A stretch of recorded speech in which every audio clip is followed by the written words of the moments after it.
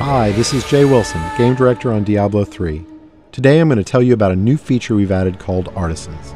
Artisans are special NPCs who help the player in his fight against Diablo by lending their skills as craftsmen. This is a concept of the blacksmith, the first artisan you'll encounter in Diablo 3. You don't start the game with access to artisans. You discover them on your journey through Sanctuary. The loyalty of these craftsmen is not given freely, it has to be earned. When you encounter them in the game, you'll have to gain their trust and loyalty by being the hero that we all know you are. Once you've gained their trust, they will follow you throughout your adventures, aiding you any way that they can.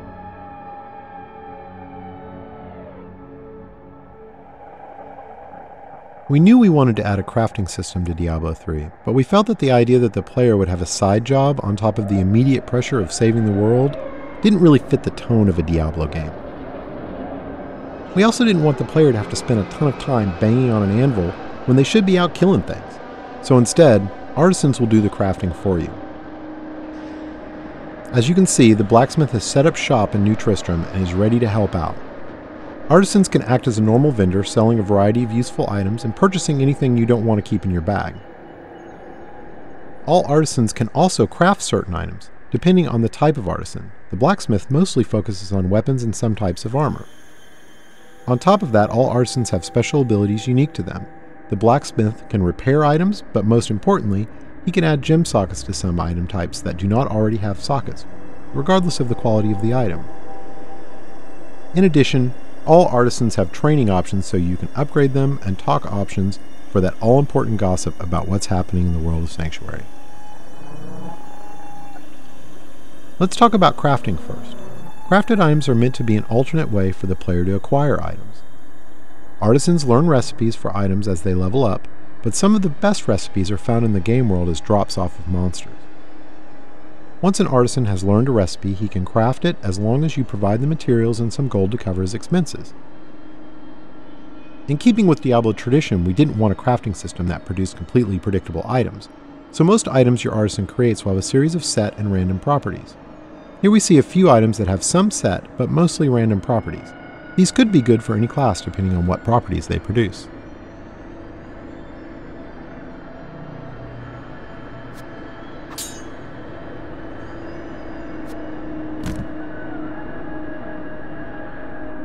The main special skill of the blacksmith is his ability to add gem sockets to specific item types.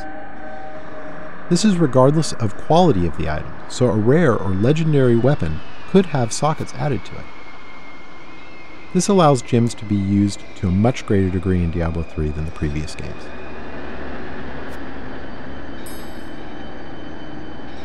To craft items you need materials. Materials are acquired primarily through salvaging. You can use a special artifact you acquire that allows you to break items down into materials that can be reused in the crafting process. This has a couple of advantages. Less trips to the vendor to sell items because you can easily break them down while you're adventuring. And any items you don't need you can recycle in the hopes that they can be turned into something better. Artisans can be improved over time. The artisan does this by using crafting materials you provide him to train and practice. As you can see, once you've acquired the right materials, the upgrade process is quick.